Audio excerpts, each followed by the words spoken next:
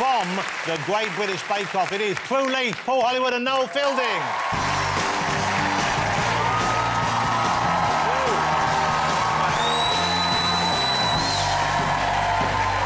I'm so excited you're on the show, Prue. Thank you so much for coming on. Thank you. Come and meet him. Olly, good to see you again, Paul. Thank you for being the cake. Noel, you look amazing as always. Come on out, sit down. So, where are you going to sit? Now, Ollie's going to move along. I'm so excited that Prue Leith is on the show, ladies and gentlemen. Thank you for coming on, Prue. Sandy was meant to be with you tonight, but Sandy wasn't well today, I believe. Is that right? So that's She's in the boot of the car. But this is the second series for everyone except for Paul. And so I guess, would I be right thinking of the tension you might have felt in the first series, taking up for Mary, taking up for Mel and Sue, that must have evaporated now. You must feel more comfortable in the roles. Yeah, absolutely. Was there a lot of tension? Did you feel kind of like... Do you know, I didn't Palpable. really. Palpable tension. Palpable. Thanks for having a yellow sofa, because I'm wearing a yellow jacket. Yeah. You could have sent me an email. But you've dyed your hair yellow as well, because we're used to seeing you... I've got yellow boots on. I'm having a nightmare. A builder shouted out, "Oi, Flash Gordon!" Why have you gone blonde? Is it because your new haircut has divided people, hasn't it? I'm on the run. Yeah. I look a bit more like Sandy, because she's not here tonight. I thought I'd just borrow her hair, it'd be fine. But so I guess there was a chance, though, because it was looking back, it seems almost absurd the way people reacted when they heard the show was moving from the BBC. Yeah, it was crazy. It was absolutely mad. But I wasn't too worried because I didn't actually know what a treasure the Great British Bake Off was. And so I just thought, well, yeah, it'd be fun to do that. I'd like to do that. And then when I went and had to have an audition and then another audition and meet this guy and then I wanted to do it. And so I tried really hard. And on the second audition, I thought, well, I'll make a cake.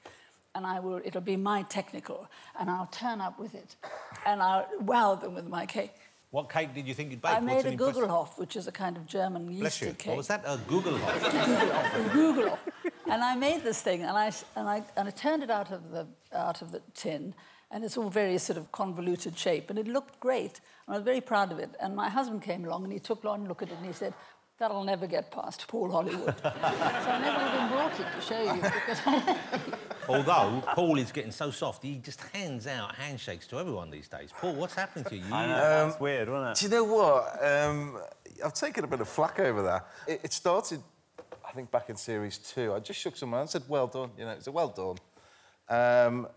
And this year, the standard every year's got better and better and better. And this year's been phenomenal. I mean, the flavours that some of them are bringing out. If everyone, because I guess the standard is, it seems to be getting higher every year, the quality. So it's get to the stage where you're going to be just handing out handshakes to everyone. Everyone's going to be great each week. You will see, and I think it happens, I don't know if it's next week or the following week, the handshakes almost stop. Wow. Because what I've done is I've realised that they're all moving up in standard. I thought, I've got to move my barrier up. So that's exactly what I do. I just raise the bar and then no one gets over the top. So you're just not letting anyone in anymore? So sad for bakers. Yeah. They all want those big brown sausagey fingers coming out.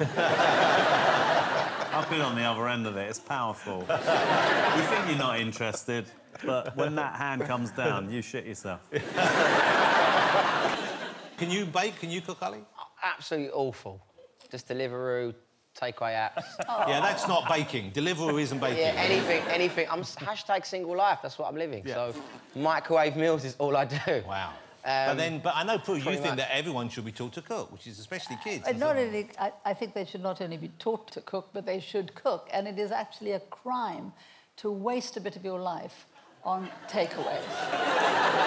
Basically, you're going to prison. Here. Judge Judy. Sorry, Mum. It's like... You filthy criminal. Sorry, Mum. No, there are two things that you should never waste at mealtime on bad food, and you should never waste a night of your life on a bad bottle of wine. Yeah. Paul would agree with that. Absolutely. And don't get Prue started on bad sex. I mean, she doesn't That I'm all right at. Okay. I think. Are you sure? You can get that on delivery. Even though I am single. I've just been hanging out with Snoop Dogg. He thinks he's love. Yeah. We were at the gym together. Okay. So, Noel, you got... because you weren't a natural... you weren't anyone's first thought for Bake Off, I would have thought. How dare you? But, you know what I'm saying, Paul? Tell them about the audition you did. I think I brought a chair, a David Bowie chair, to the audition. Sandy went, "You're out of your mind." He can't. But actually, me and Sandy got on really well. But when I got the news that I got Bake Off, I didn't know what I was auditioning for. They said, "Do you want to audition for a show with Sandy?" And I said, "Yeah, I love Sandy." And I know, you know, she does a lot of improv, which I'm a big fan of. So I thought this could work. And then when they offered it to me, I was playing Alice Cooper in a part. I was doing a short thing. And David Suchet was playing Salvador Dali, and I was just sitting there dressed as Alice Cooper. And so he stays in character, he's a method actor, David Suchet, you know, Poirot, and he came over as Salvador Dali, and he said, "What's wrong?" And I said, "I've just been offered the Bake Off." And he went, "You must do what your gut tells you." "'Tis God's barometer!" And I went, "Yeah, I'll do it!" And then he came up later and went, "I'm really sorry, that wasn't me, that was Salvador Dali." I probably would have told you not to do it.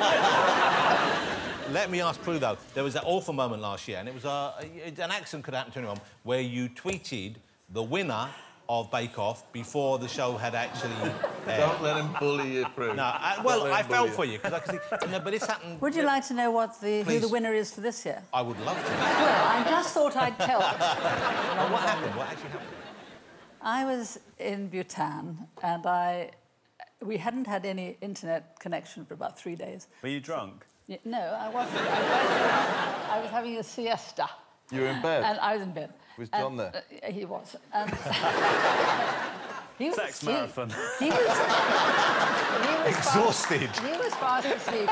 We've all been there. He probably would have prevented me doing what I did. But anyway, what happened was I suddenly saw that I had a message saying, "Don't forget to congratulate the winner after 10:30. So I looked at my watch. Oh, it's after 10:30. So I immediately texted it. Oh. And 89 seconds later, my PA, who's no fool, had deleted it. Wow. But by then, 2 people had retweeted it.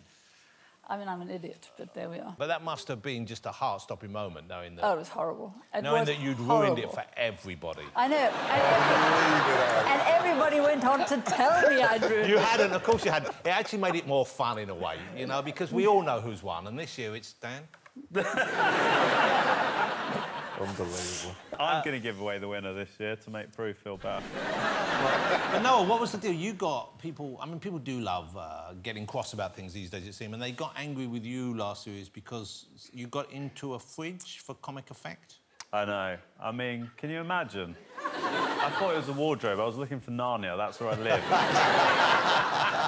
I mean, it was going to happen. It was going to happen. If you put a fridge in the room, I will get in it. I'm a bit weird. No, what happens is we film for a long time, you know, long shoots. So most of the time, me and Sandy are just entertaining the crew. So you're just hanging out while the people cook. Imagine that was going to go in the show. We kind of did it to muck around on the day. And it was hot. It was very hot that day. It was really hot. And plus, you know, I'm already dead, so if I don't get in the fridge every now and then, I start to smell. It's a bit horrible for the bakers. You know Olly's seeing a mysterious blonde. You know who that is, don't you?